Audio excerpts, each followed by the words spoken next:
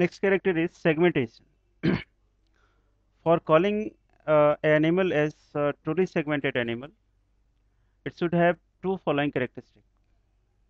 In truly segmented animal, number of segments should be fairly constant. There should not be variation in the number of segments. And other criteria is smallest segment should be present on posterior side of the body. The representative of truly segmented phyla are Annelida, Arthropoda, and Chordata. In Annelida, if you see the representative example as earthworm, number of segment in earthworm ranges between 100 to 120 segments in different species of earthworm. And most segment is the smallest in size. Same is true with arthropods. In chordates, segmentation is seen in the arrangement of vertebrae in vertebral column.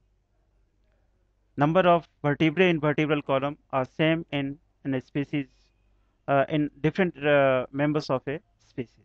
So chordates are also truly segmented animals. In case segmentation is present outside as well as inside, such a segmentation is called metameric segmentation. Metameric segmentation. And metameric segmentation is characteristic of phylum Annelida, where body is divided externally as well as internally. One animal called tapeworm, which is a member of platyhelminth, is referred to as pseudo-segmented animal. Body appears to be segmented, but the segments are not true segment. Why? The reason is number of segments are not constant in tapeworm because of a process called apolysis. It refers to shading of segments. And the smallest segment is not present on posterior side, it is present on anterior side of the body. Posterior most segment is largest. Still appearance is segmented, that's why it is called pseudo segmented animal. So tapeworm is pseudo segmented, annelids, arthropods and chordates are truly segmented, rest of the animal phyla are not segmented. So you can also classify animals on this basis. Next term I am going to discuss is circulation. In the animals, circulatory system is of two types, closed type and open type. In open type, the basic difference between two types of circulatory system, open type and closed type, is when arteries and veins are not united by capillaries, system is said to be open. And if arteries and veins are joined by capillaries, system is closed.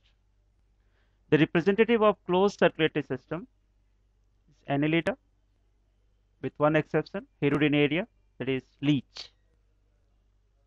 Some mollusks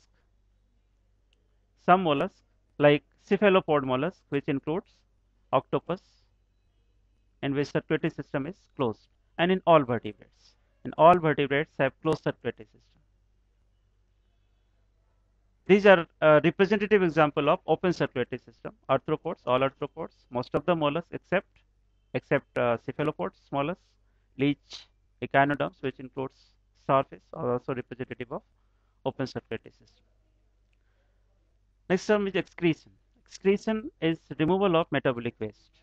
It is not same as egestion, which includes, which means removal of undigested waste. So there is a difference between egestion and excretion.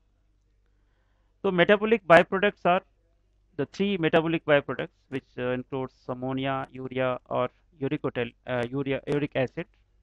Animals which excrete ammonia are ammonotelic. Most of the aquatic animals are ammonotelic. Most of the aquatic animals. The reason is ammonia is highly soluble in water, and it requires more water to remove ammonia from the body. So most of the aquatic animals are ammonotelic. Urotelic animals are frog, mammals, cartilaginous fish. Urea, like ammonia, also highly diffusible in water, but animals which can afford to lose water, body water, they can excrete urea. Uric acid is only metabolic waste. Removal of waste does not require water. So animals which have scarcity of water or who cannot afford to lose body water are uricotelic. Notable examples are insects, land reptiles, and birds. Aquatic reptiles may be urotelic or ammonotelic. Chordates are those which have notochord at certain stages of life. This is not necessary. It should present in adult stage. It should be present in any stage of life. So chordates are simply those which bears notochord at some stage of life. Chordates, chordata is a phyla. It is divisible into three subphyla. One is Urochordata, Cephalochordata, and Vertebrata. In Urochordates, notochord is confined to tail region. Uro means tail region. Chordata means notochord.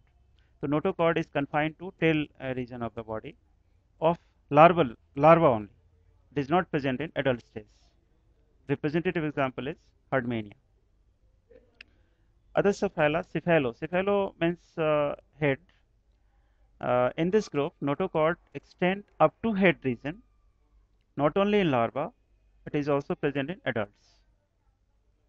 Representative example is Amphioxus.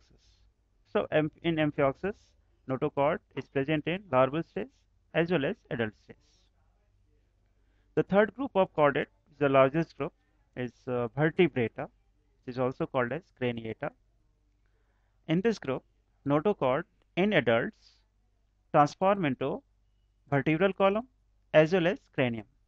Vertebral column is a bony covering around uh, spinal cord, and cranium is a bony covering around brain.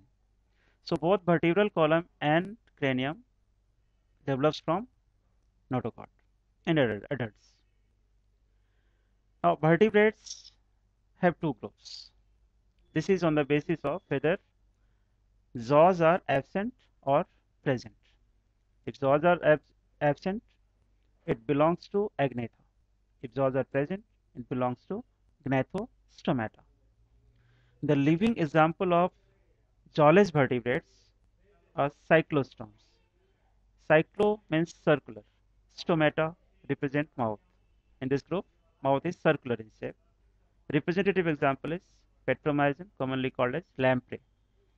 Myxine, commonly called as hagfish. Then jawed vertebrates have two superclasses. One group is called Pisces, other group is called Tetrapoda.